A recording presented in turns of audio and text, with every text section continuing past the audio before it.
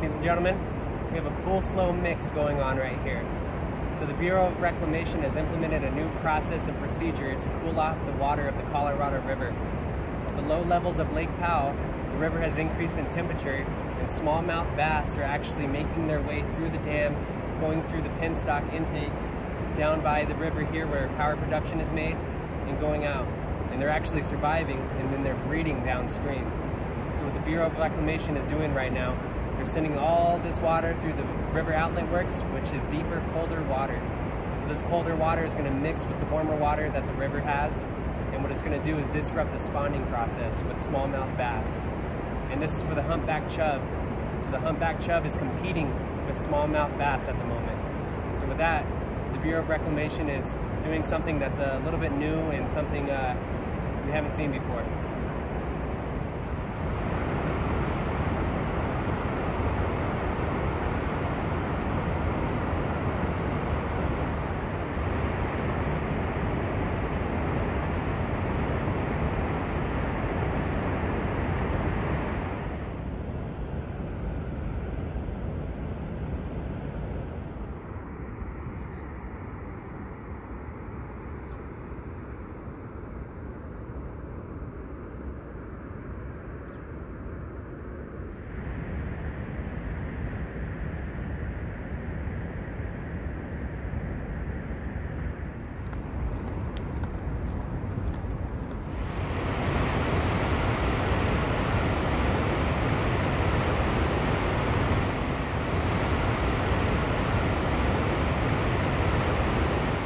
So here's the deal. I know what some of you guys are thinking, that the Bureau is draining Lake Powell for no reason, but we still have 25% of that 7.5 million acre feet to send down to Lake Mead. So they're just bypassing power production. So the grid might have some issues, and the Bureau won't be making too much money from obviously sending the water downstream, but they're gonna go through the turbines down in Hoover Dam. So just wanted to point that out, say that of course.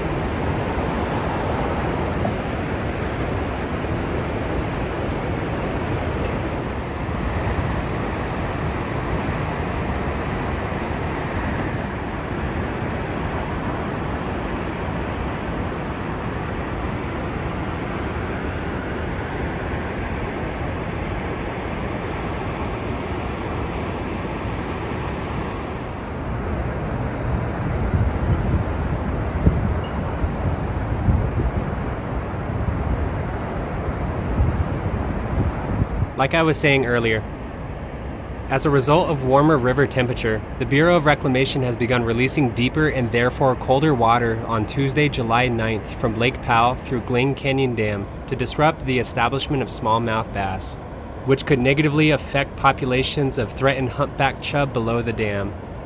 Research has shown that the most healthy populations of humpback chub are found on the stretch of the Little Colorado River downstream of Glen Canyon Dam. This cool flow mix consists of releasing water from the penstocks as well as the river outlet works. The river outlet works are approximately 100 feet below the penstocks and can release colder water downstream. The declining elevation of Lake Powell in recent years has led to the release of warmer water from Glen Canyon Dam. Invasive fish, such as the smallmouth bass residing in the upper layer of Lake Powell, are now more likely to pass through the dam and spawn downstream in the Grand Canyon. As we can see, only 2 river outlets will be used in any given time for cool mix flows.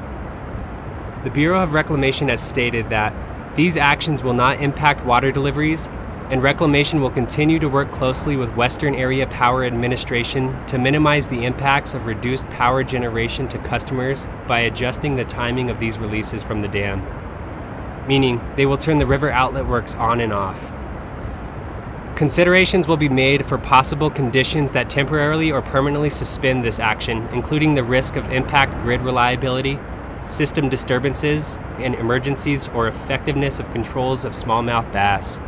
So long story short, all of this is an experiment, just like the high flow experiment with sediment. This flow is unique as its main focus is fish downstream in the Grand Canyon, especially the endangered humpback chub.